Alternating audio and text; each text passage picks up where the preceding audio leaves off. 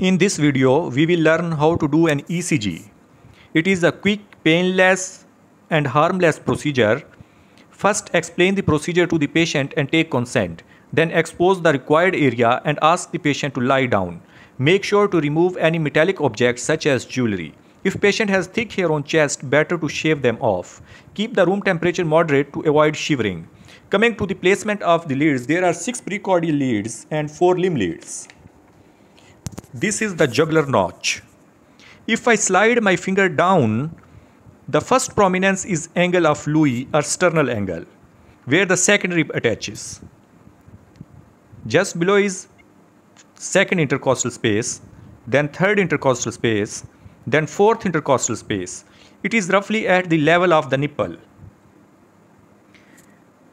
In this intercostal space, fourth intercostal space, just on the right side of the sternum, we apply V1, which is the first precordial lead, V1. ECG electrodes are usually color-coded, but nowadays they come mentioned on them to which limb lead it has to be applied or which chest lead it is. Like V1 or V2, it is written on them. First we apply electroconductive gel, then we apply the electrode. And on the left side of the sternum, in the fourth intercostal space, we apply V2 after applying electroconductive gel.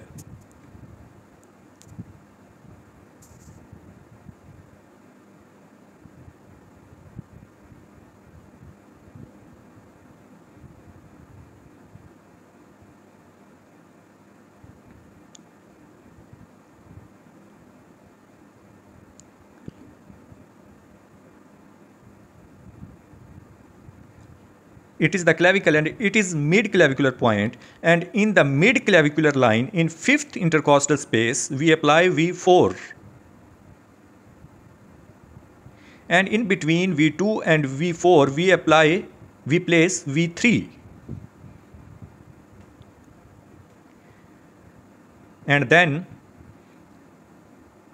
it is the anterior axillary line, it is posterior axillary line, and it is mid-axillary line.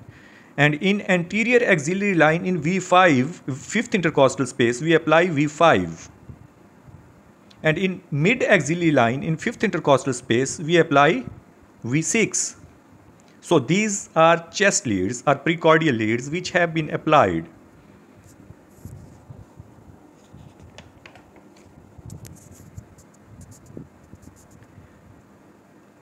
In the same way, limb leads are applied. In the upper limbs, the metal piece of the electrode is on the volar side, and in the lower limb, the metal piece of the electrode is on the medial side. After applying the gel, it is applied to the limbs according to the directions which are written on the lead.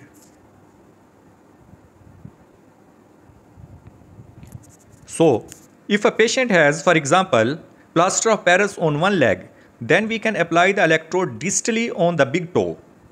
Or if the patient has their one arm or leg amputated, then we can apply the electrode proximally to the stump. Make sure that patient is not touching any metallic object or any metal of the bed, or nobody is holding the patient so that they does not interfere with the current of the heart. Then push the button on the ECG machine and the paper comes out. Remember, ECG paper is heat sensitive and no ink is used in ECG machine. When the pointer gets heated, it produces ECG markings, and with time these markings tend to fade away.